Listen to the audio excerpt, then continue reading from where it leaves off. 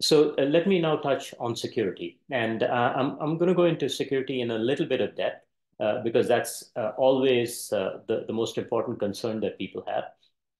You want end-to-end data security and protection across, you don't want your corporate IP leaking into these third-party models. You want to protect user identification, PII, and you want to minimize misinformation or harmful information from the models. So we have a bunch of different capabilities to do this. Obviously, basic, all data is encrypted. The second important one is on PII protection. We have a bunch of different techniques that can detect and treat PII within your document. And this includes just redaction, pseudonymization, which is basically replacing a name with a different name, generalization, which is like bucketing, so if my age is 42 would then be bucketed into my age is between 40 and 50. Swapping, which is a technique to, so, for example, if there's 3 tiers of loyalty program, blue, silver, and gold, and I say I'm blue, I can just swap it and say I'm silver instead, just to mislead. If that particular information is not important to the context of the question, we can swap it and not disclose any more information than is needed to the model. Perturbation is the idea of adding a little bit of noise, which basically means change the numbers a little bit, change most numerical values a little bit. We reduce hallucinations by using an approach called grounding. And grounding basically means you construct your prompt by looking up authoritative data that could come from a search engine, it could come from a knowledge base, or any of those different places. And finally, we protect your IP by using techniques like model customization and fine-tuning. I'll talk a little bit more about these in a second. So we provide a framework for PII treatment. And the way, so it looks kind of like this. So you have a configurable framework where you can say that anytime there's a person's name in a document or in a prompt that's sent to a model, you can pseudonymize it. If there's an email address, you replace it with asterisks. If you see the name of a company, you can just replace it with the entity type. I'll show you an example. And finally, if you see a phone number, you can just replace it with the last 4 digits, for example. So just to, and here is a kind of a description of what these things mean. We use these techniques. In addition, we can do encryption, which is basically means encryption implies that it's a two-way function. Once you encrypt it, you have a key based on which you can decrypt it. The second one is hashing, which is a one-way function where you can only encrypt it, but once hashed, you won't be able to recover the original, and this may be useful in certain situations, and so on. So these are the different techniques that we use. In this context, I wanted to show you a couple of simple examples. So let me just start with this. So let's say I have a document that looks like this. Oh, okay, that's not easy to read. This may be easier to read. So yeah, if you can, Ranjit. Yeah, let me do that. Okay. Oops. Sorry about that. Okay.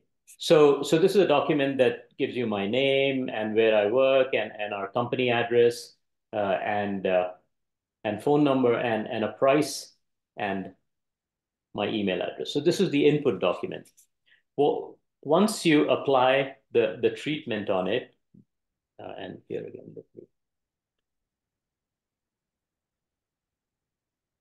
the treatment is you pseudonymize persons' names, you change email address with asterisks and things like that. So you give the system these directions on how to treat information. What ends up happening is that the system is able to do a full anonymization, change my name, redacted organization address, replace my email with asterisks, and kept just the last 4 digits of my phone number.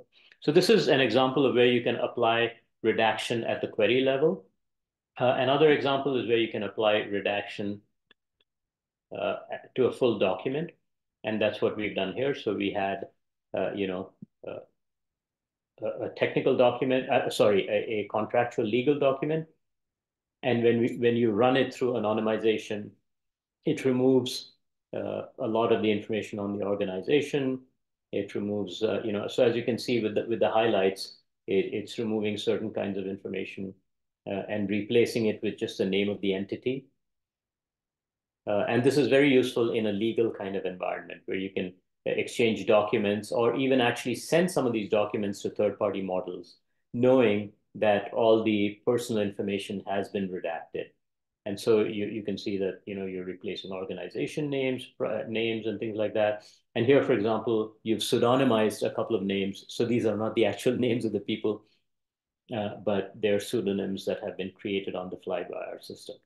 So I wanted to touch on that. Coming back to the presentation. So this gives you an idea of how we protect PII. A significant and powerful technique is de-identification. The second part is in terms of IP. And here's where I wanted to spend a couple of minutes talking about fine-tuning models. So when you create a prompt that you need to send to your model, there's a few different techniques. You can put everything in the prompt. So what you do is you tell the prompt to do certain things. I mean, you instruct the model to do certain things. You put your prompt in there, and you maybe give a few examples. That's called few shot training and things like that. You can give some examples in the prompt. The second approach is to do grounding with a technique like RAG, where you look at some authoritative data, construct the prompt from that, and send that over. The third approach is fine tuning, where you create your own version of, you kind of influence the actual model by creating your own fine tune, and the term that's used is an adapter layer. You create an adapter layer that sits between your query and the model you're sending the query to. So in some ways, any query that you write goes through two steps. The first one is where your adapter layer treats your query in a certain way. And it's very useful when you have certain rules or certain jargon that's specific to your organization. Or more importantly, if you want to introduce certain subjective preferences, I guess bias is a word you might, that is specific to your organization into the system.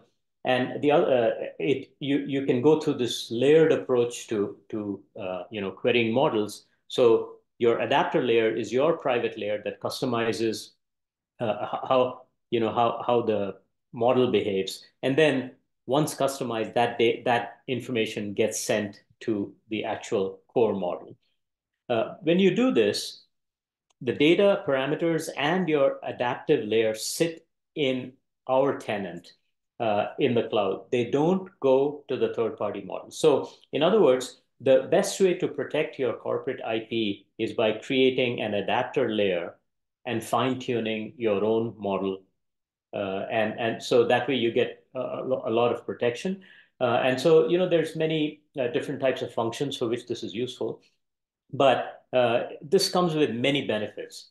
So, for example, you have situations where someone can try and fool, a model by asking what seems to be a simple question, but then at the end, ask about, say, how do I pick a lock, or how do I make a weapon, or whatever that is.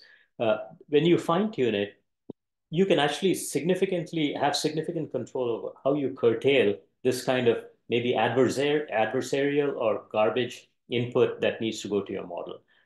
There are other benefits as well. Since you're not putting these few shot examples in your prompt, you're saving money on the token cost.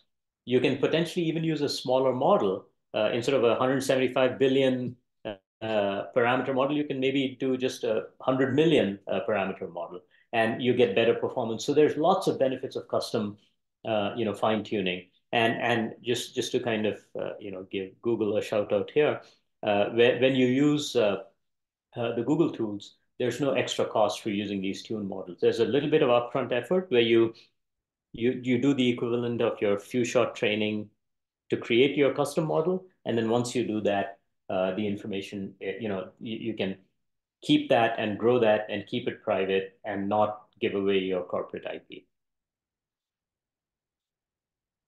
All right.